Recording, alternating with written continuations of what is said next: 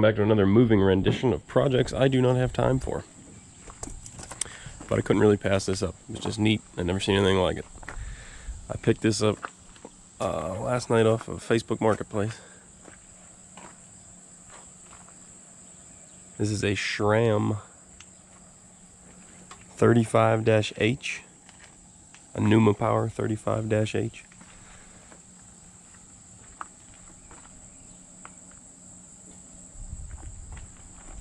The story I got with it is that it's been sitting in Buddy's garage for at least 20 years without being touched.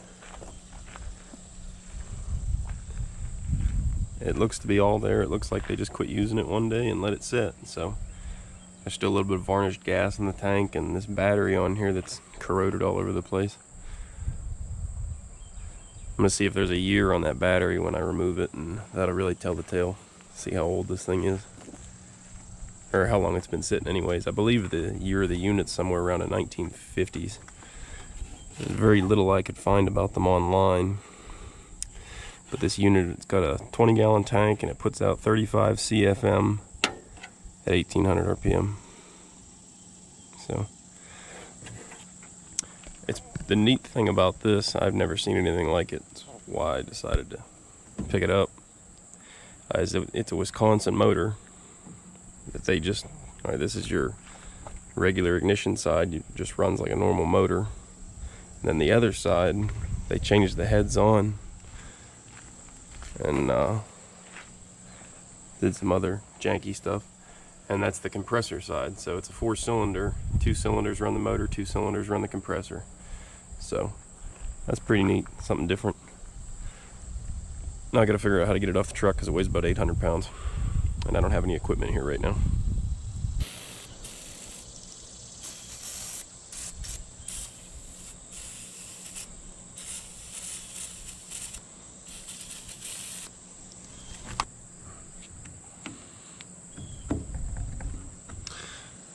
These are pretty corroded. I'm pretty sure I'm gonna need new terminals. I'll give this a shot at just prying these off. Yeah, that worked way better. Those terminals are too nasty to even try messing with. This one seems to be on here a bit better. There we go. Yeah. Over here's the tag that tells us when this battery was sold. So it looks like it was sold on February, March, April, May of 86. I can't read these two, but that says 87 and 88, so that's got to be 86. Yeah, so battery's been in here a while.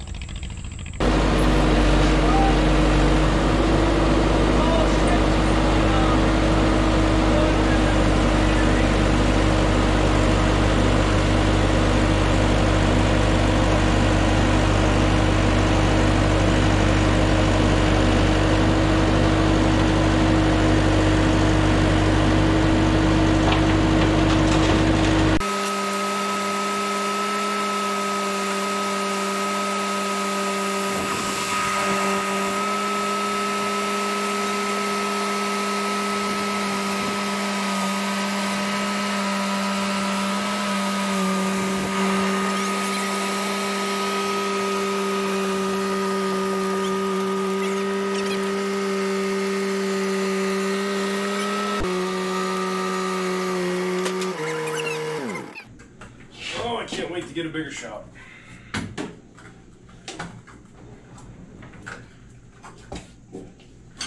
Cannot wait.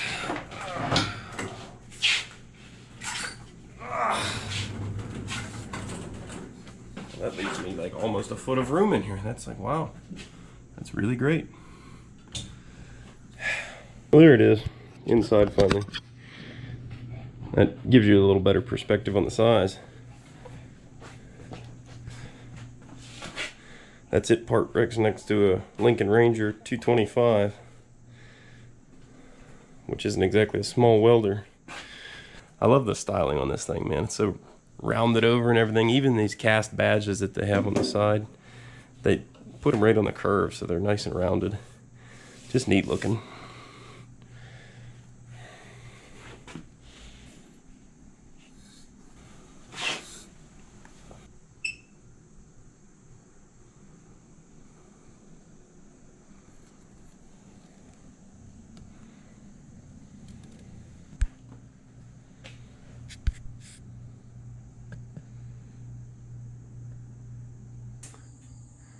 Now, typically, one of the first things I would actually do on something like this, because it looks like it just got shut down and put away 30 years ago and hasn't been touched.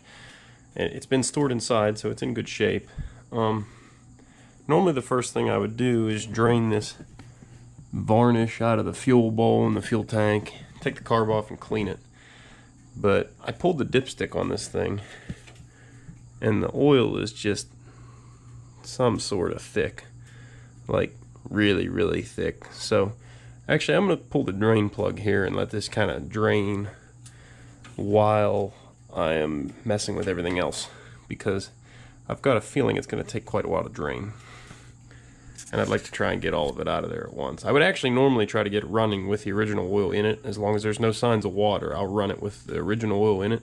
That way I can get it good and warm, and then I'll change it, and that'll drain out all the sludge and crap. So what I'm actually going to have to do this time is 2 oil changes, because I know I'm not going to get all the sludge out this time. I'll let it drain, and then I'll have to let it run with the new oil for a little while, get it warm, and do the same thing. So drain it back out of there and hopefully get all the crap. But anyway, let's get started.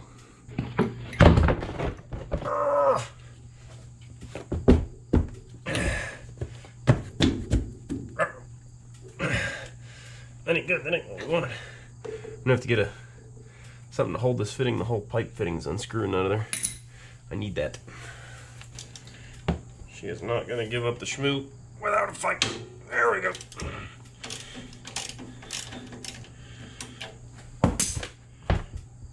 Now, release the schmoo.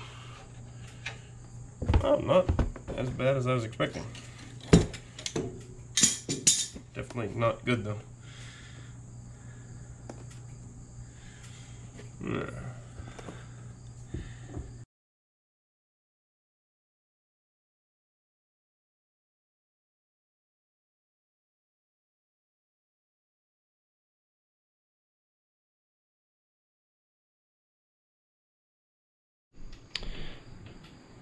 Time to take this top cover off of here so we can gain access to the carburetor and the back of the fuel tank.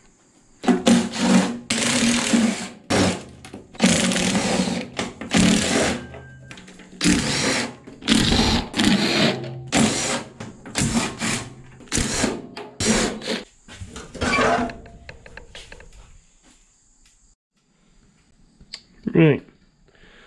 Now that the cover's off, aside from some cobwebs and some peeling paint on the back of the gauges here, everything looks pretty good. I see this intake boot here has got some tape around it.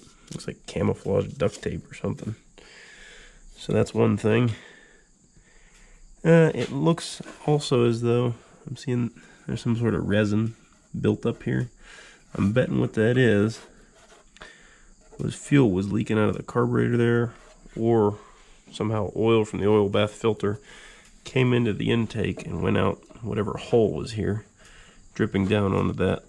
There's our carburetor, and I'm betting money that it's going to be all gummed up. So we'll start there. Disconnect the fuel line, throttle linkages and things of that nature on this side. There's an unloader over here. Okay.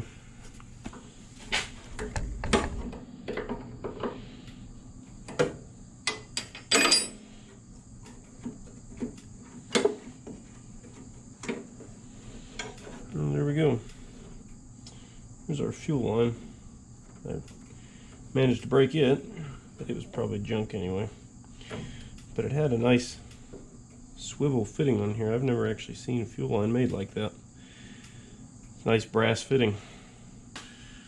Smell of varnish. I actually love that smell. That's one of my favorite smells of the mechanical world. So this deal here is connected to our throttle. This is our governor return spring. But this is like a mechanical throttle accelerator. So when it's designed to idle down when the compressor is not demanding air, and then I guess when the compressor demands air, something or other triggers this arm to shove forward and open her up until she builds enough air to settle back down.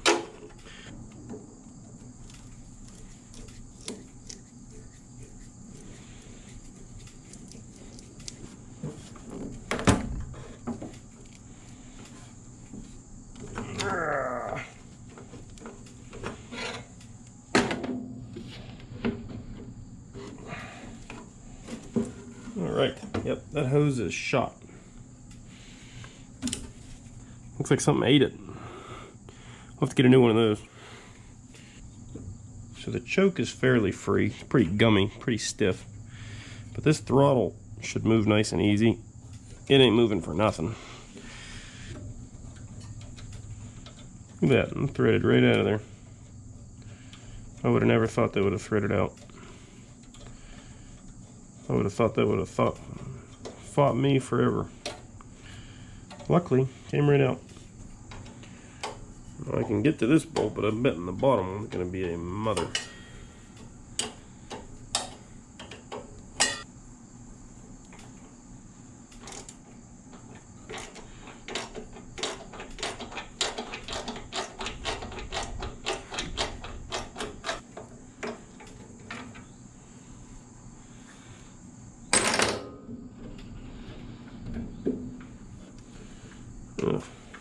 There's like a spacer on here, which is connected to this unloader. They're kind of stuck right now. Oh, there we go.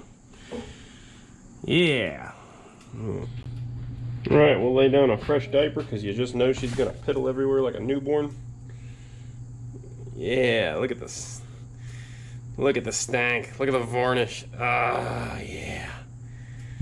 Yeah. Now we're mechanicking, huh? So let's pop this bowl off of here without any further ado.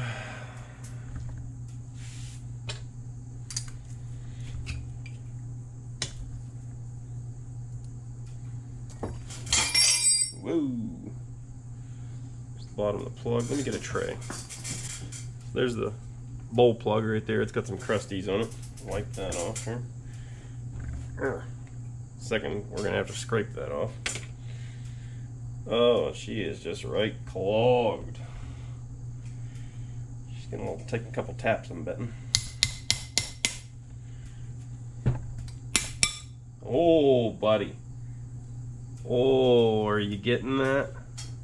Are you getting the varnish there? It looks like a 30-year-old can of Minwax with the lid cracked the whole time.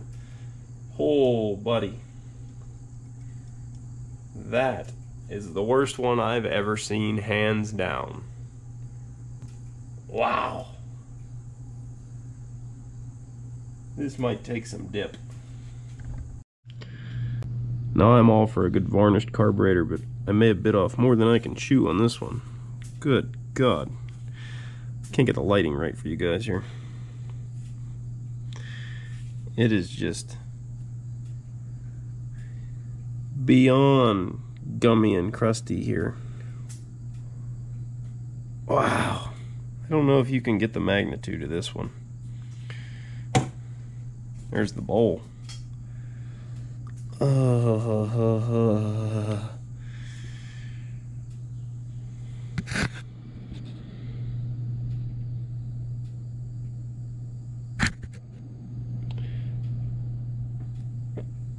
Crusty.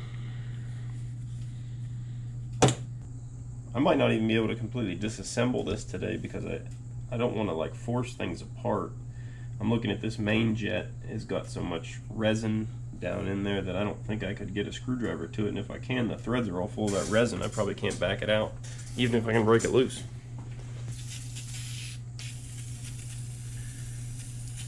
Might be running low on carb cleaner anyway. I know I got more of it on the shelf. Yeah, soak.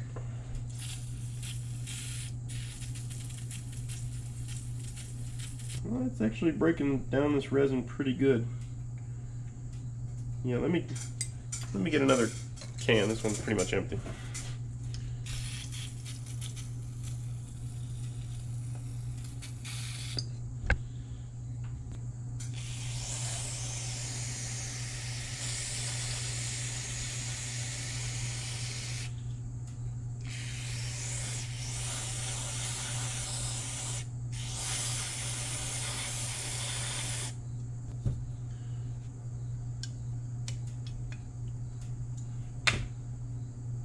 There's our nasty, nasty float. Ugh.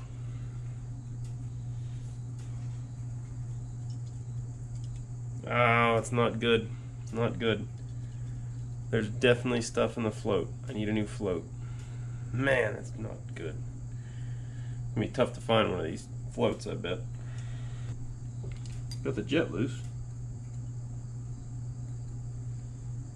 Maybe. Took a little magnet, fish it out of there.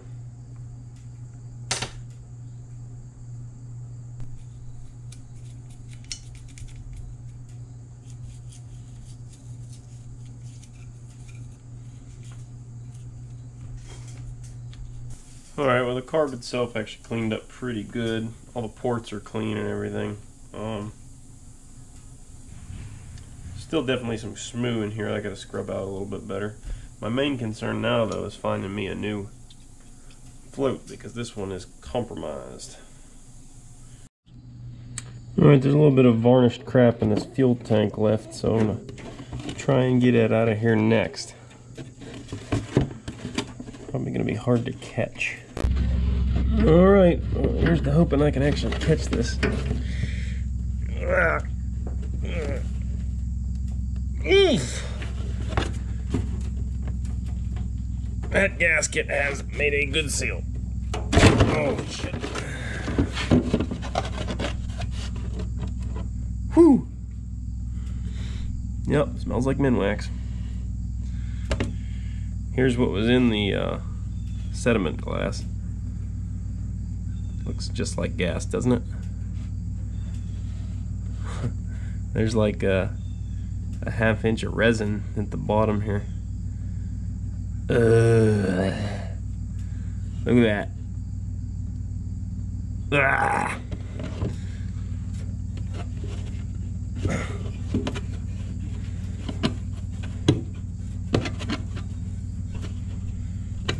And there's still fuel in the tank, but it's not wanting to come out for whatever reason.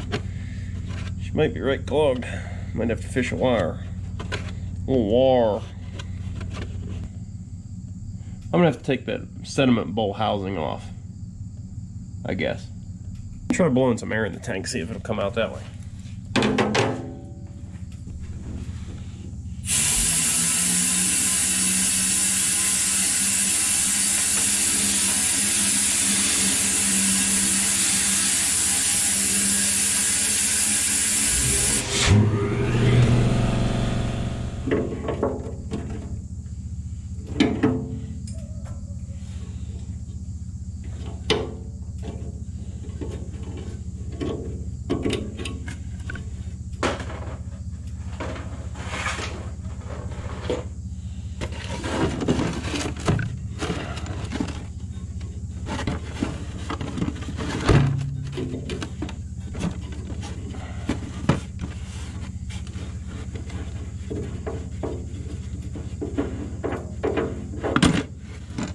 What the heck?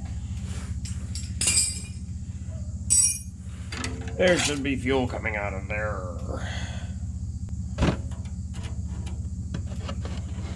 Oh yeah. Yep. He is right clogged with resin like I thought. Look at that. Ah! Looks like red diesel fuel. And smells like death.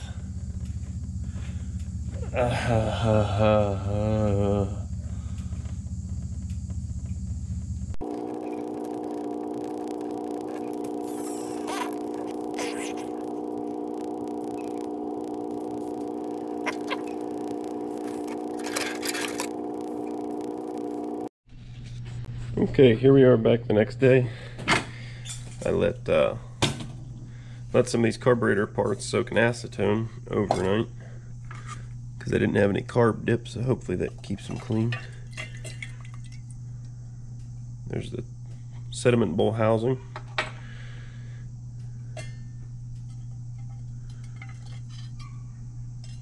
There's our crusty old float. Definitely looking a lot better.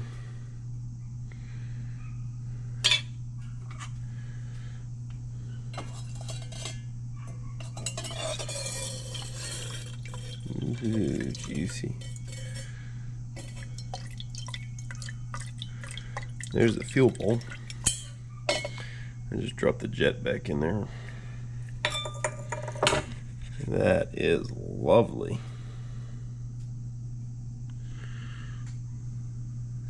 I think they're going to go back in there for the rest of the day. I haven't found a replacement float yet. All the ones I find are for a different series of Scheller carburetors, or Marvel Schebler carburetors. You see the crusty's just falling off of that now. A lot better than before. It was all resined on there. You had to scrape it off, and it was real thick. So that's good. Light wire brush, and that'll all come clean. Good news.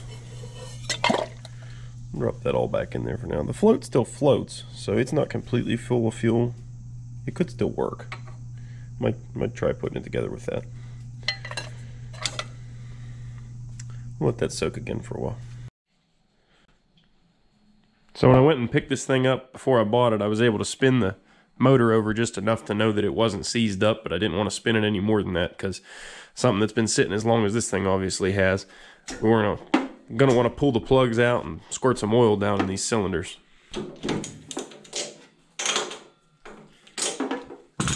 It's got Bosch plugs in it. It's a good sign. Somebody took good care and put good parts into this thing. Plugs look pretty good, a little bit rich. You can always tell a lot about a motor from the spark plugs. If it's running lean and not getting enough fuel, the plug will be kind of burnt looking, kind of whitish grayish. And if it's running too rich, it'll be real dark, a lot of carbon buildup around it. This doesn't have any carbon buildup, but it is pretty black. So this isn't running bad at all. It was running good at the time. Yeah, both plugs look identical. They look good. The electrodes look in good shape. So that's good. We'll squirt some oil down in here and let that sit for a while we're doing the rest of this stuff. This is just new motor oil in here.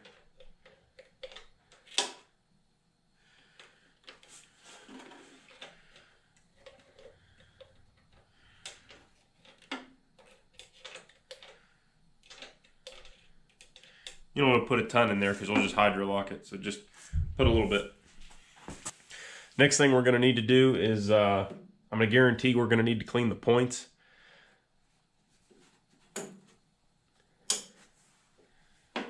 So this is your cap, this is your rotor, this is your breaker points down here.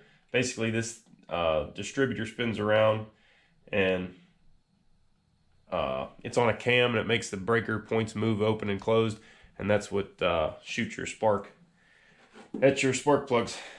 So these parts, this is the rotor like I said, and this is your cap. The contact points everywhere, they look pretty clean, but we'll go ahead and hit them with some Scotch-Brite here just to shine them up a bit. So here's a close-up look at your breaker points here. Those two little pads there, I hope you're in focus. These two little pads here open and close. Those two surfaces in there, they get corroded, so you just got to clean them up in between them with like a little piece of sandpaper. Or my favorite thing to use is emery boards like women use for filing their fingernails. So these things work great because they're real rigid and you can just stick it in between there and shine them up. I'm sure somebody's going to tell me I'm wrong for doing it with that, but I've been doing it for over 10 years and it's never been a problem. So you can see the points will just hold that thing in there and you just back and forth until they clean up nice. And if the emery board starts to get dirty at the tip, you can just snip the tip off and move back to a cleaner spot. After we've sanded them good, we'll blow them out with the air compressor.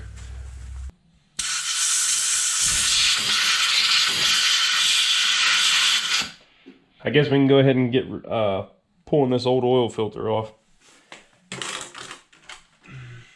Looks like it's going to make a mess, so let's get a diaper. It might be a mess. It might not drip at all because this thing's gravity feed drains it.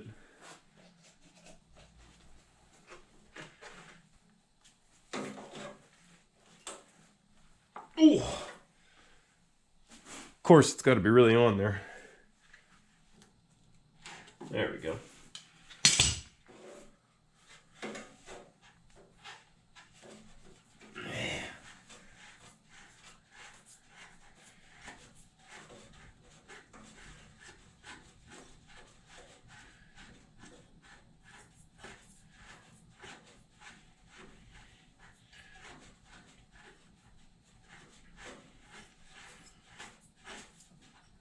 some long threads.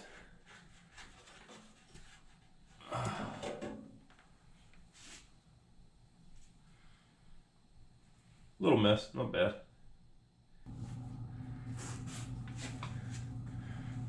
There's why I wanted to save it. I think that looks pretty cool.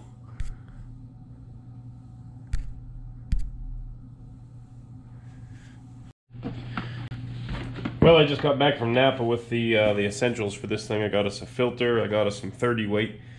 So let's go ahead and get this filter installed.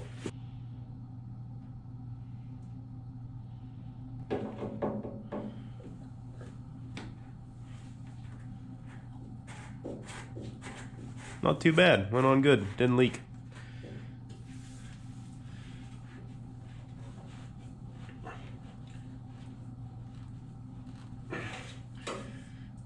I'll take a paint marker and write on there the date.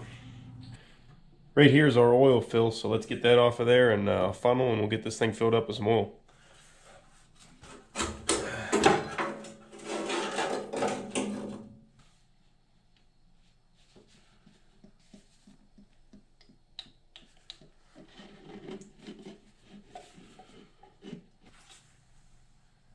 Oh yeah, right on the money.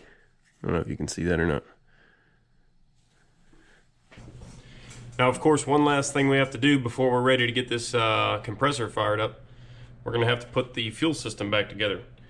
I'm pretty sure I mentioned when I took the carburetor apart on video there was a pinhole in the carburetor, or not in the carburetor, but in the float in the carburetor. So if this thing isn't the right buoyancy, it won't meter the fuel correctly. So I was going to try and resolder this thing, but you can really make a mess of things really quick. So I tried a safer route first. An old timer told me that you could use certain nail polish and just put a little dab on there a couple times, let it cure really good, and then it would actually be fuel resistant. And I didn't think so. I thought for sure fuel would eat the nail polish, but I figured I'd try it. It couldn't hurt, and I just floated this thing in gasoline for, I don't know, a good couple hours, and it didn't eat it. So short term it'll work, at least maybe we can get this thing fired up, and then long term, if it doesn't hold out, I can try soldering it, and if that doesn't work, I've already talked to a company. I can send this out and they will put new buoys on it, or whatever you call these, the little floats themselves, the individual floats. They'll put new ones on for like 30 bucks. But you can't just go buy a whole float assembly anymore for this carburetor. It's discontinued. So let's put this thing together.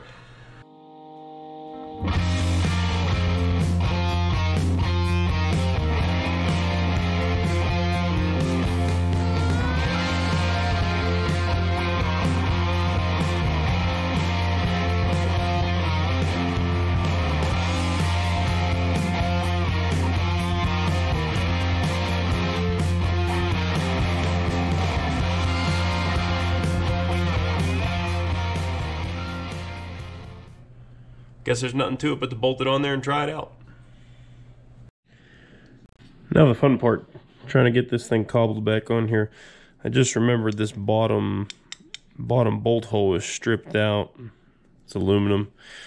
So, I mean, there's a little bit of thread left in there. I don't know. We'll see if we can either put a thin nut on it on the back side here to clamp down, or we might have to drill it out and install a Healy coil.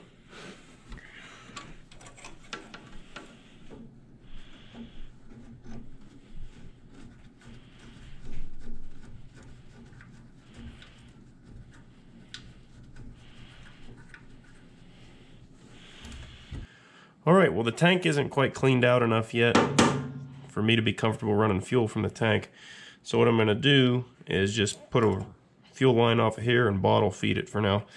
And I'm going to leave the intake off too because the hose is bad here. That look like a good hose to you guys? I've never seen one do that. It kind of like melted. Anyway. So if I know one thing about these Wisconsins, it's that they all got drinking problems. So here's baby's bottle. Slip her onto the old carburetor there. Good. Now we'll just put a little dollop of fuel in there. I've been running 2-stroke oil in the gas too whenever I'm doing a first start on something like this. It's been sitting a while. I kind of got in the habit of running the 2-cycle fuel mix through it. That way It's just got all the extra upper cylinder lubricant it can get. So this is a clean bottle. This is all I use it for, is doing stuff like this. So there we go. Throw a little bit of that. And a Hail Mary pass. I did a little digging around the old garage here, and I actually come up with an air filter for this thing. Nice little Donaldson setup I threw on there real quick until I can get a hose that'll come over here to the old oil bath. This is the air filter for the compressor side, and it's topped off to the line with proper oil. So before we go and trying to crank this thing over with a starter, you know, it hasn't really made any full revolutions in probably 30 years, so we'll use, I had the right tool for this, but I sold it. But anyway, a pipe wrench will go right on the end of the crank here. We'll just spin this over nice and slow about a dozen times or so, and get some of that oil moved around. And that might even work the mechanical fuel or oil pump enough to start to pressurize some of the galleries.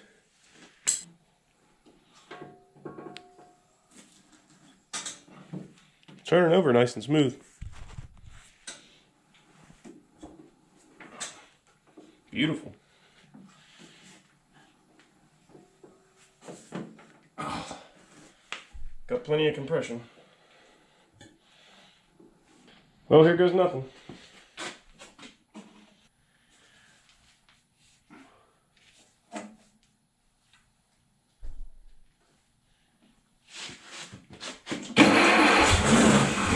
Oh, that barely even turned over and it's tried to start. A little less choke. A little more choke.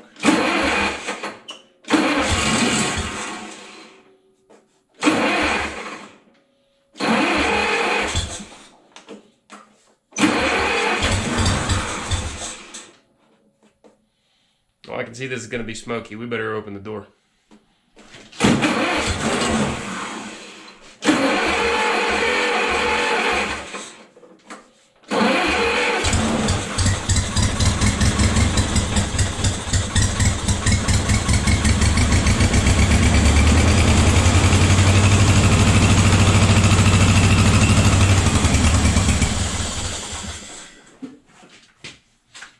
Oh yeah.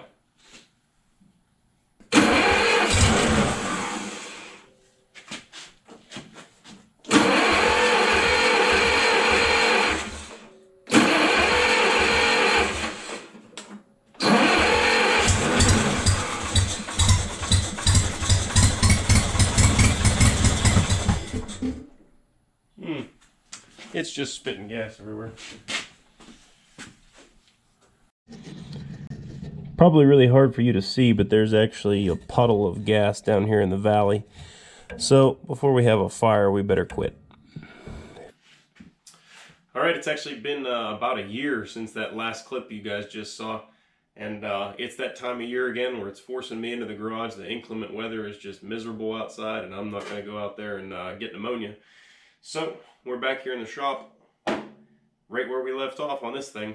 It's become a catch-all in the meantime, as most projects do, but we're real close on this thing. I'm going to yank the carburetor out of here and try and solder up that little pinhole in the float, and we should be good to go. Okay.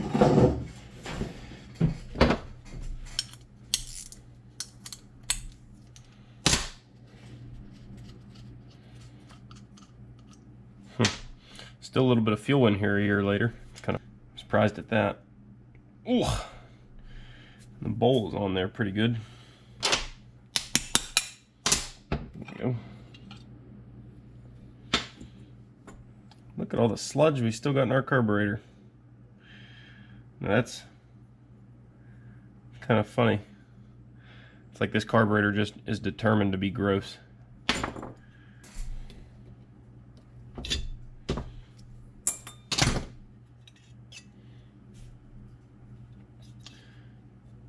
Actually, the float repair job here looks okay. I don't hear anything in the float. Huh. Interesting. So that nail polish trick seems to have worked. Well, I guess we're just going to go ahead and clean everything again real well, because I can see it's pretty crusty again, and go from there.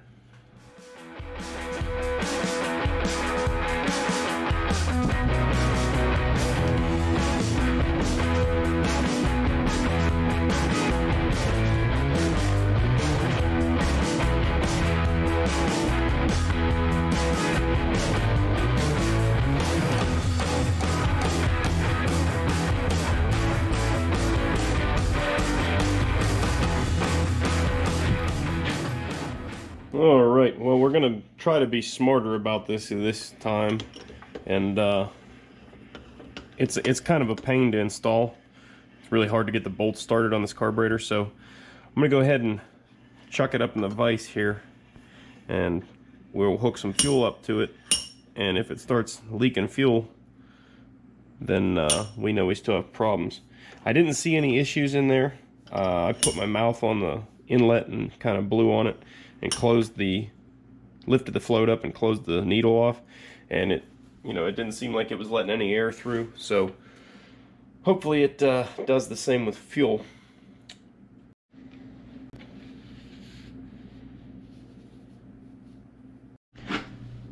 Well, I'm glad I did that, because after having the bottle on it, filling up the bowl here, after a minute or so, you can see the gas is just leaking straight past the bowl seal, the bowl gasket. And I'm surprised at that, because the gasket actually looks really good. So I guess we'll pop the bowl back off of there and try to make one. You can't really go readily buy parts for this carburetor. It's very old and very obsolete. I mean, I might be able to find a gasket kit for it, but I'm trying to fix it now.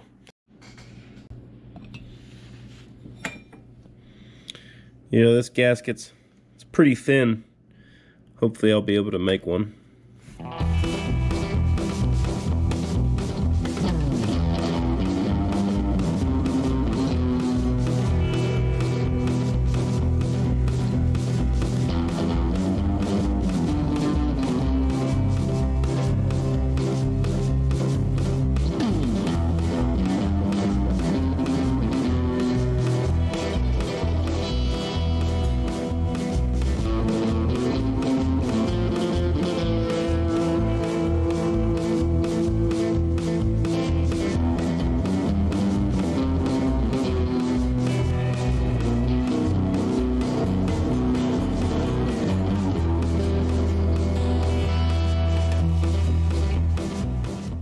Well, third time's a charm, I guess. I cut that paper gasket and put it on there and put the fuel to it, and it still leaked, so I ended up taking it back apart and put a thin coating of Permatex #2 on both sides of that gasket, stuck it back on there, cranked it down, and I've had the fuel go into it for several minutes now, and not a drip or a wet spot, so it's good enough for me.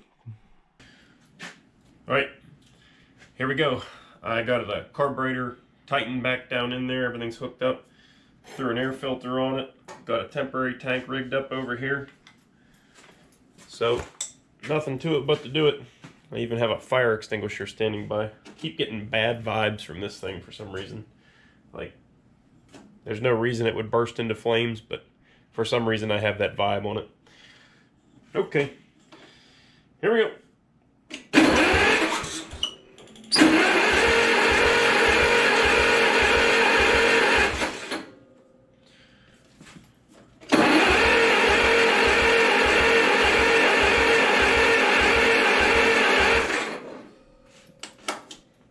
Turn the choke off, see what happens. Oh, buddy.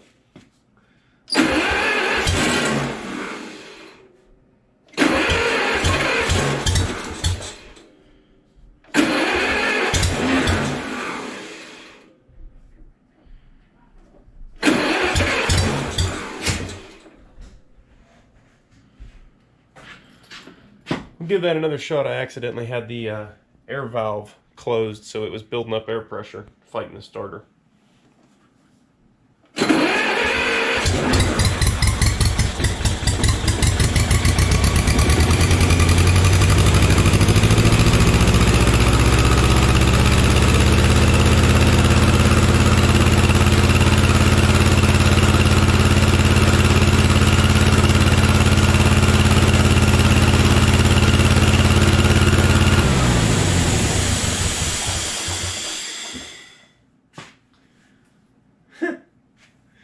Well, it was actually running pretty good here, but it wasn't leaking when I started it. It wasn't leaking any fuel, and then once it started running, it started spraying fuel out of that bowl. So that's a bit odd.